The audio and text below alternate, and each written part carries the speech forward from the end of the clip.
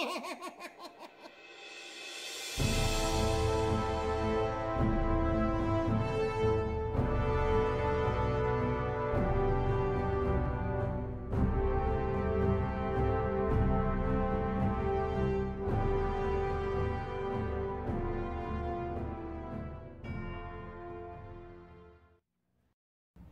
guys, welcome back to Comic-geddon. This week's toy review is of the Star Wars Rogue One Krennic figure. Krennic here is part of the 3/4 inch line of the Star Wars Rogue One action figures that came out back on Force Friday. So let's go ahead and take a look at this guy. Okay, so first off, as you see, we'll go ahead and go over sculpt and paint. I really enjoy that look at the hair on this guy. The hair on this guy is pretty cool. It's got a nice little like two-tone gray in here. Nice some airbrush. I do have a little complaint, some paint smudge here, but I mean it kind of mixes with the hair, so that's all right. The face sculpt on this guy is really cool, and of course he has his white uniform here, which clearly has his badges. Got some nice other little metal, it's supposed to hold on his tunic here, I believe. Of course, we have his belt.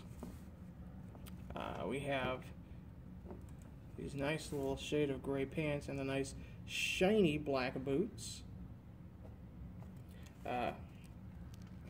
His arms have that same matching white tone with the black shiny to it with the boots. The belt also has its shine. Got a nice little silver buckle here. Turn him around, you can see that he does have his cape flowing, but look at the details on the cape. We have creases on the cape, like it's, you know, been folded and whatnot.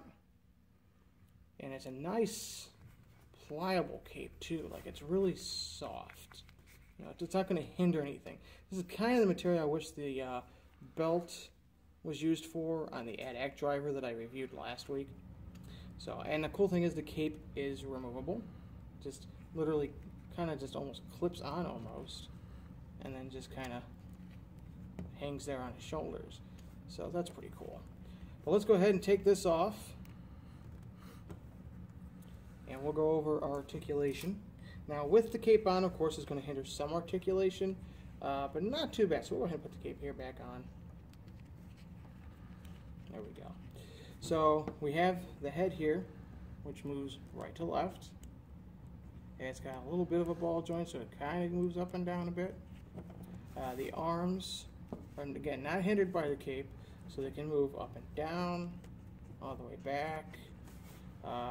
No waist articulation. This is just a 5-point articulation that we've come to know with the Star Wars figures, the new ones. Legs do move up and down. Now, here's the problem. Same problem I had with the AT-ACT driver. We have a nice pliable cape, however, does not go down to his tunic, his shirt. It does get in the way of some of the articulation. So you're not going to get a full sitting pose out of this guy. So there we go. Now, he does come with one accessory here. Well, he comes with two. He comes with extra hand cannon. Doesn't really play a part in the figure, so I don't usually review those. But I will review his accessory here, which is in fact, I'm getting actually two painted pistol. So here we have nice shiny silver here, and then the handle and some up here are all like a dark, I want to say like a dark gray or black. But it's really cool. Nice little blaster that he did use in the movie. Okay. And it does fit in either hand. You just kind of got to work it in there. Now, there is a problem I do have with a lot of the new accessories is it is very soft plastic here. I'll show you here real quick. Very soft plastic. In fact, if you can look closely here, you can see my gun kind of came out warped. So it makes it a little difficult at times to fit in his hand, but you can get it in there with a little bit of work.